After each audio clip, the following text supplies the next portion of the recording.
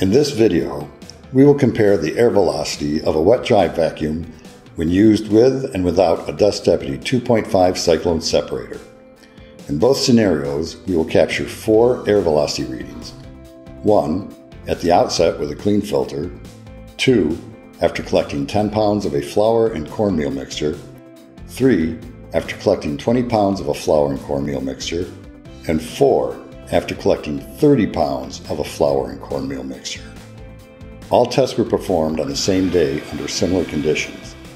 Using a straight pipe, a fluke meter, and a pitot tube, we test the initial air velocity of the setup with the Dust Deputy 2.5. The measurement reads just over 5,700 feet per minute. Now we'll start to collect debris. As you can see, very little of the flour cornmeal mixture reaches the vacuum, keeping the filter clean and air velocity strong. After this step, the air velocity reading is just under 5,700 feet per minute.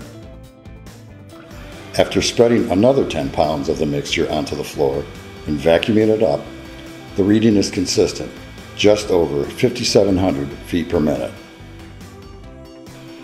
After collecting a total of 30 pounds of flour and cornmeal, the meter reads about 5,650 feet per minute and stayed consistent throughout.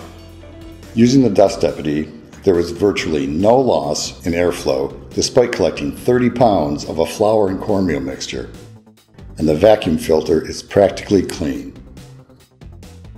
Next, we will test the wet-dry vacuum under the same conditions, but without the Dust Deputy 2.5 Cyclone attached. The initial reading with a clean filter is just over 6,700 feet per minute.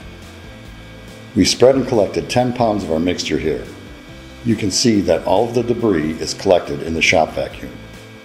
After this step, the airspeed has decreased to about 6,350 feet per minute. After collecting 20 pounds of flour and cornmeal, the air velocity has decreased to 5,000 feet per minute.